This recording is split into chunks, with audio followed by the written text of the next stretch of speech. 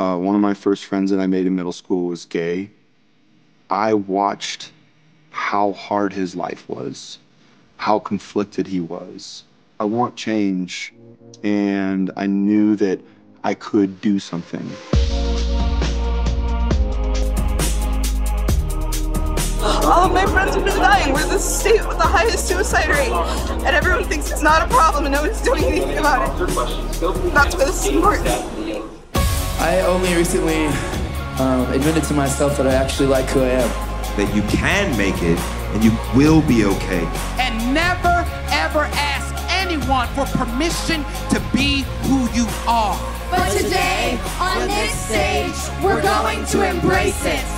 A lot of people are going through the same struggle, and we want you to know that you are never alone. at&t has come to the table and say, hey, let's live stream this and bring this to millions of people.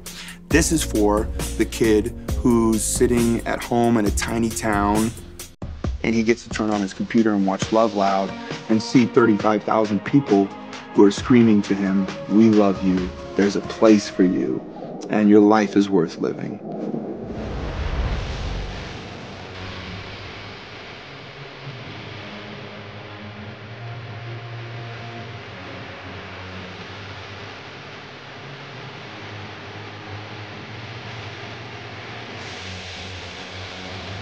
I was just informed that we officially have raised our goal tonight of over $1 million.